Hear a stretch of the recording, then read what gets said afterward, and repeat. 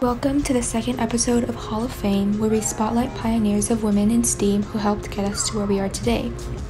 Today we're going to be focusing on Chien Shiung Wu. How many of you have heard of her?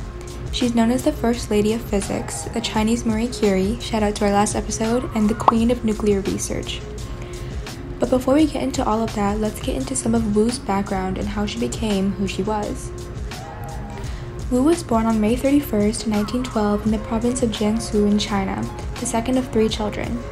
Fun fact, Wu's parents had a tradition of using Jian as the first character of their children's names, followed by the characters Ying, Xiong, Hao, and Jie, meaning heroes and outstanding figures. So Wu's oldest brother was named Jian Ying, and her younger brother Jian Hao. Wu and her father were very close, and he helped to grow her passion for learning and the sciences, creating an environment full of books, magazines, and newspapers for her. Wu went to an elementary school and all-girls school founded by her father, and at age 11, Wu left to attend Suzhou Women's Normal School No. 2, a boarding school with classes for teacher training and then classes for regular high school. Teacher training was really competitive, but there was no charge for tuition and room and board.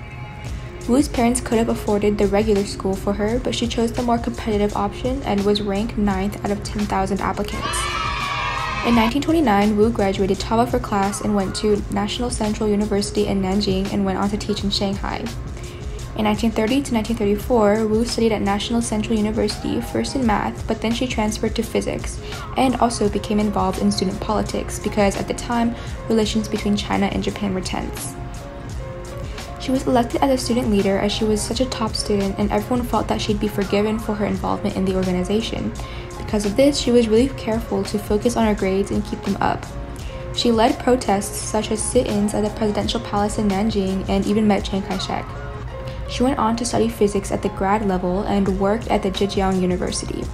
She was a researcher at the Institute of Physics at the Academia Sinica and went to U Michigan after working under Gu Jingwei, who had done the same thing before, and encouraged her to study abroad. In August of 1936, she and a friend, Dong Ruofen, a chemist, embarked on the SS Hoover to the USA, and that would be the last time she'd see her parents.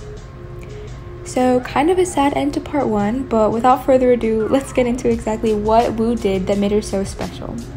Picking up where we left off, after Wu heard that women weren't even allowed to use the front entrance at UMich, she decided she'd rather study at UC Berkeley.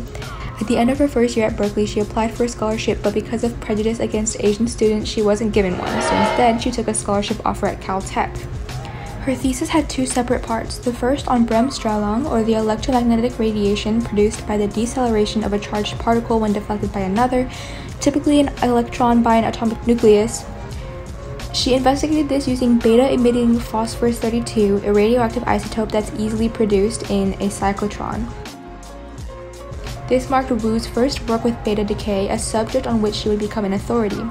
Her second part of the thesis was about the production of radioactive isotopes of xenon produced by the nuclear fissure of radium. In June 1940, Wu completed her PhD and was elected to Phi Beta Kappa, a U.S. academic honor society. Despite multiple recommendations, she wasn't able to get a faculty position at a university, so she stayed a postdoctoral fellow at the radiation laboratory. On May 30, 1942, Wu married Yuanjia Liu, a physician she had met at Berkeley who introduced her to the radium laboratory. Sadly, because of the outbreak of the Pacific War, both of their families couldn't attend the wedding. She became an instructor for naval officers at Princeton after finding work at Smith College too frustrating as she wasn't able to conduct research there and only was able to teach. In March of 1944, Wu joined the Manhattan Project's Substitute Alloy Materials Laboratories at Columbia. She helped develop the process for separating uranium into uranium-235 and uranium-238 isotopes by gaseous diffusion. In September of the same year, Wu was contacted by the Manhattan District Engineer, Colonel Kenneth Nichols, after the project ran into a problem with the B reactor. They suspected xenon-135 was the reason for this, and since Wu had done work on radioactive isotopes of xenon at Berkeley, they found in her papers that xenon-135 was the fault due to its large neutron absorption cross-section. After the end of World War II, Wu became an associate research professor at Columbia, and she planned to visit her family but was unable to because of the Chinese Civil War. When the communists came to power, her father wrote to her saying not to return, and Wu stayed at Columbia for the rest of her career. In 1952, she became an associate professor, in 1958 a full professor, and the Michael I. Probin Professor of Physics in 1973. Wu continued to investigate beta decay after the war, and the Wu experiment would happen now. Wu and theoretical physicists Li Zhendao and Yang Zhenming questioned the law of conservation of parity, a hypothetical law of elementary particle physics.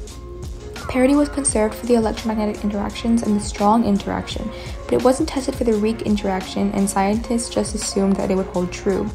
Wu's experiment showed that parity is not conserved under the weak nuclear interactions, and the law of conservation of parity was invalid. This was a major contribution to physics and the development of the Standard Model. Li and Yang were awarded the Nobel Prize for Physics in 1957, but Wu's role in the experiment wasn't publicly recognized until 1978 when she was awarded the Wolf Prize. So that's a brief overview of who exactly was Wu Jianxiong, the basis of Li and Yang's Nobel Prize. If you didn't know who she was, I hope you now know a little more about her and can be inspired by her in some way. She, like Madame Curie, faced sexism and discrimination, but ultimately was a huge driving force for the advancement of physics.